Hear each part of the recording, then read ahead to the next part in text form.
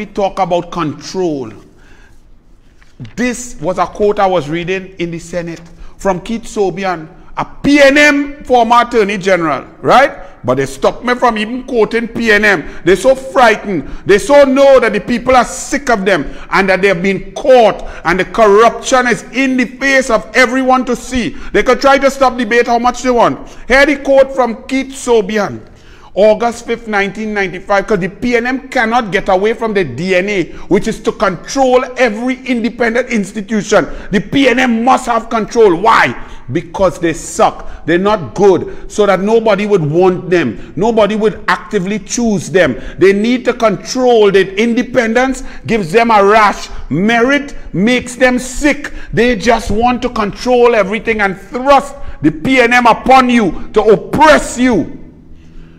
Keith Sobian said, August 5th, 1995, Hansard, the government, PNM government, is committed to maintaining our democracy, which is founded on the principle that the elected members of parliament must uphold the constitution and the law. It is no part of our tradition that any person or group of persons, whether elected or not, should seek to control or overturn our parliament and other democratic institutions. Any such action must be firmly resisted by right-thinking citizens and met with the appropriate legal and constitutional response. Taking Keith Sobian's words, former PNM Attorney General, what this current Attorney General Limo, what Imbert is doing is unconstitutional and should not happen. But do you know the ironic thing? Keith Sobian uttered these amazing democratic words while the PNM was calling a state of emergency to get rid of the Speaker, Oka C. Paul. That was another instance of PNM, the DNA to control. And if you don't do as they say, they get rid of you. And they will go to any means, no matter how far, no matter how oppressive, in order to regain control of you. Oka C. Paul, they call a state of emergency for the whole of Port of Spain in order to remove the Speaker, because the Speaker would not do their bidding. That's PNM. And when I started to talk about that, and then I was going to talk, they mentioned Sat Sharma, the Attorney General Limo quoted from a judgment, a dictum of Satnarayan Sharma, former Chief Justice, when he said that separation of powers doesn't mean you cannot talk. Well, that's obvious. Nobody said you cannot talk. You could discuss, you could share information, you could give advice, you could give opinion. But you cannot control, you cannot coerce, you cannot instruct an independent office holder on what to do. But when they mention Sat Sharma, and when I come to read and show the PNM DNA by reading out some from the Privy Council, the judgment, which took 15 years to get the truth, with John Henry Smith, which is the airport case in the Privy Council. Listen to this, what the Privy Council said about the PNM involvement and the PNM attempts to control, poison, and conflict of interest, bias, actual bias, corruption, bribery, bringing pressure to bear. But it took 15 years for the truth to come out. This goes back to Bastio Pandey, to the airport case, and Sherman McNichols, the Chief Magistrate. Lord Malcolm said, these appeals from two related decisions of the Court of Appeal of the Republic of Trinidad and Tobago concern an application for the recusal of a judge presiding over criminal proceedings on the ground of apparent bias. They arise in the context of the long-running and extraordinary set of circumstances. The test for such a recusal is whether a fair-minded and informed member of the public who considered the facts would conclude that there was a real possibility that the judge was biased. On 24th April 2006, Chief Magistrate Sherman McNichols convicted Mr. Bastio Pandey and imposed the maximum sentence. Okay? In July 2006, remember the name Sherman McNichols, you know.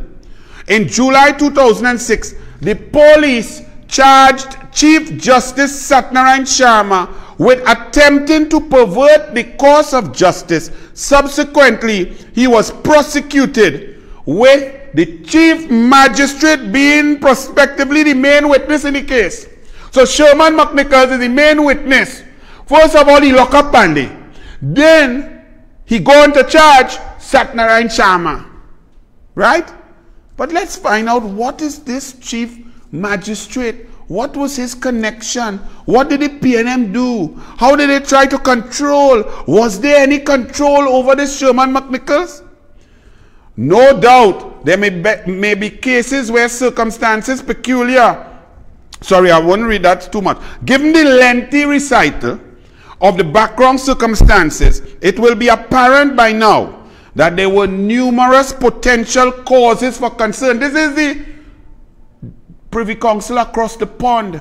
And that's why PNM want to keep CCJ, because they could control CCJ because of the interlocking directorships, relationships, cocktail parties, and PNM in the DNA. PNM, Balize juice poisoning the pool. That's why they don't want the Privy Council. Privy Council don't know nothing about flipping PNM. So Privy Council, they just hear argument, listen to facts, and rule. Hear this. Now remember, Pandey get charged, prison sentence. The same man, McNichols, charging the Chief Justice, you know. Okay. I wonder why. Let's find out, Privy Council. Given the lengthy recital of the background circumstances, it will be apparent by now that there were numerous potential causes for concern.